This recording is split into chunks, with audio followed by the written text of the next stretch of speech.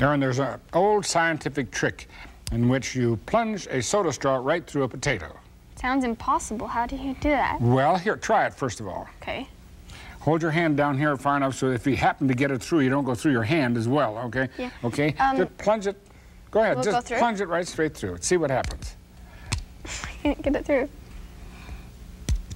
Now, what you're trying to do, the secret for doing here, let me even use the same straw,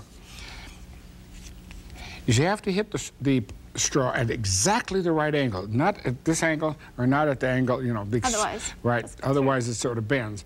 And I like to pinch the end of the straw like this so I get a good grip on it. Now, have you ever heard the word inertia? No. Okay.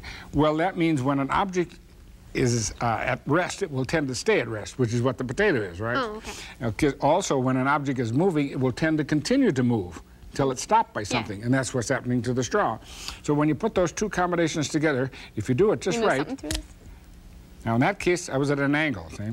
So also it's a good idea to have a supply of straws handy because it doesn't always work, but that always adds to the suspense. What if the potato's not flat? Then it'd be harder Well, to... you have to just sort of keep working until you get it like that. Yeah. See, there's a little plug of potato because you went right through and made a little plug. Okay, now you try it. Okay. You got the idea now? I think Pinch it at the top so you get a good grip. Watch your fingers. Yeah. Okay. And almost. Almost. Halfway through. Okay, halfway. Try it again. A little harder this time. You know what I think? What? I think you ought to take the potato and the straws home and practice. Okay? Okay? Thanks.